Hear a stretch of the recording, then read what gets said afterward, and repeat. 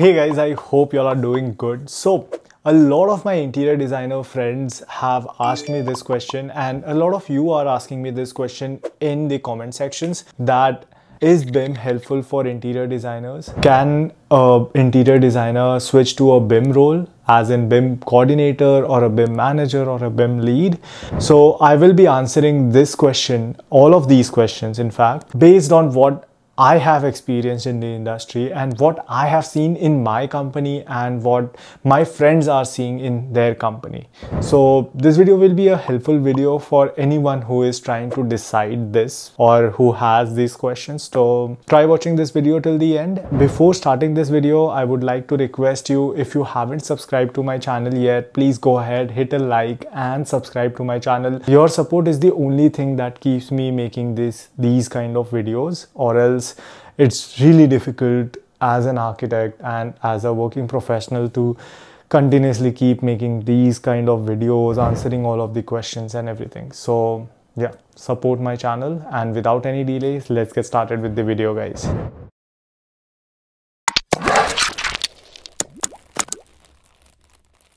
So let's start with the question number 1. Can an interior designer switch to a BIM role? Can an interior designer get into a BIM coordinator or any kind of BIM role? So my answer is absolutely yes.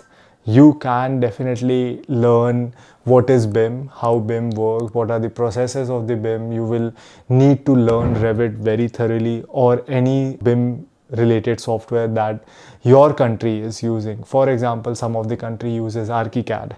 So any of these softwares that are being used in your country or your region, you will have to learn them, you will have to master them, and you will have to master the process of BIM. So definitely you can switch into the BIM industry, but there are few things that you need to understand before switching your field into BIM. Okay, so the first thing is, BIM is not just one software, it's a process. It's a very big process that starts from the very beginning of the project. Like even before the design starts, BIM process starts. BIM actually decides how the process will flow, how the design will flow, what kind of data your model will give. So all of these things are decided under BIM interface, and interior designing is also a part of this entire BIM process.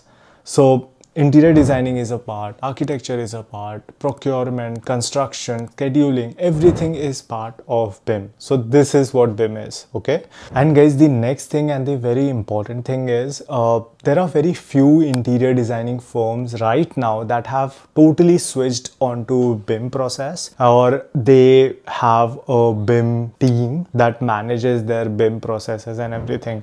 So there are very few firms, very big interior designing firms have already made their switch. There are firms that we are like doing collaboration with, like they are hired as a consultant for kitchen designing, for interior designing, for space planning. So there are interior designing firms that are switched onto BIM, but not all the firms, okay? So I would say that you will have job opportunities, but don't think that you will be able to switch to architecture or engineering firm, because in my experience, what I have seen, a lot of engineering firms hire engineers who are into BIM as a BIM coordinator or a BIM lead or a BIM manager, okay? So they see what is your prior education and then your experience into BIM, and then they hire you. For example, our company is an engineering / architecture company, but I am into the architecture side of the company, not the engineering side of the company. And I am on the architecture side of the company just because I have a backing of an architecture degree.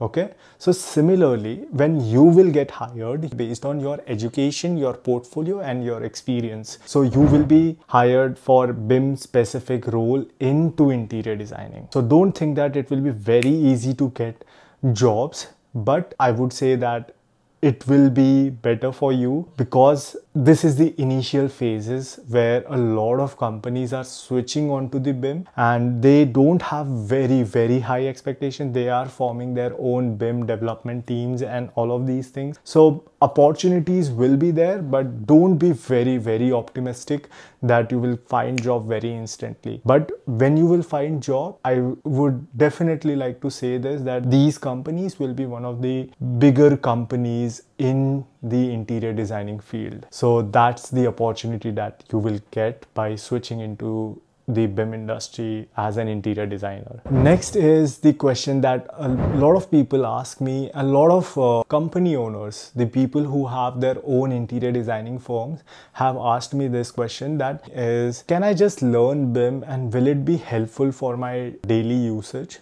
Can I just learn these softwares and will these be helpful for my daily life or my career growth? So my answer is yes. So even if you have a basic understanding of BIM, if you know softwares like Revit or ArchiCAD, if you are in some other countries, not in North America, then definitely it will help you a lot. For example, in my company, like where I work, a lot of interior designers are using BIM, are on the BIM process, and they are using the full potential of the softwares like Revit. So this is not only in the beginning like, okay fine, this will do the 3D as well, this will do the interior modeling as well and all of these things, but what BIM enables, or what softwares like Revit or ArchiCAD enables you, is the capacity of extracting data out of your model. Okay, unlike softwares like SketchUp or something, you don't get any kind of data that you can extract and like you can use for your construction.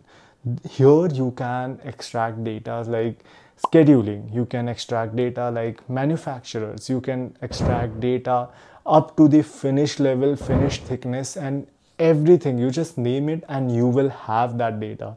But also you will have that data if you have planned that you will be using or you will be needing that data after you have finished your modeling process. And that's what BIM does. BIM has a guideline. BIM sets a guideline. Okay, these are the things that you need from this interface.